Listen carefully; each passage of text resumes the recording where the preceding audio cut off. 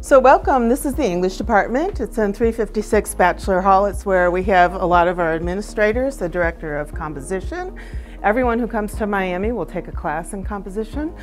So here we have books by our Miami University Press, which the English department sponsors. And we have a contest every year for a novella. The novella winner is up there. There's more books by faculty, and also, this is really neat, one of our capstones in professional writing worked with the Houston Woods Nature Center, and they produced all of their new maps and all of their new publicity materials, and they did that as part of their experiential learning.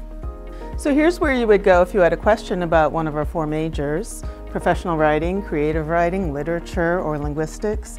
Dr. Bechtel here can answer your questions, and she also does a lot of work with transfer credits on study abroad. Here you see a sort of archive of some of our celebrations that we've had, including a career development event beyond Bachelor Hall.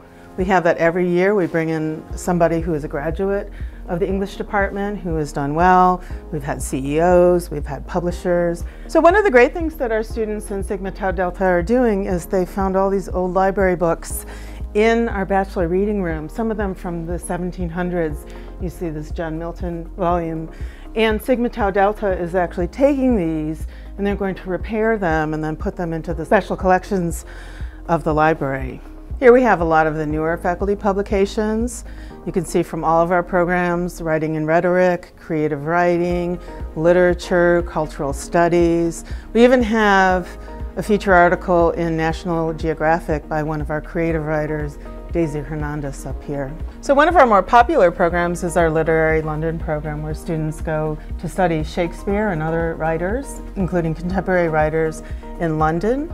Here's a little idea chart of things you can do with an English major. As you can see, it encompasses far more than just being an English teacher, although I have to say I'm partial to English teachers myself as a professor of English. So this is our main hangout place in English. It's called the Bachelor Reading Room. It's named after Joe Batchelor, who was a professor of English a while back.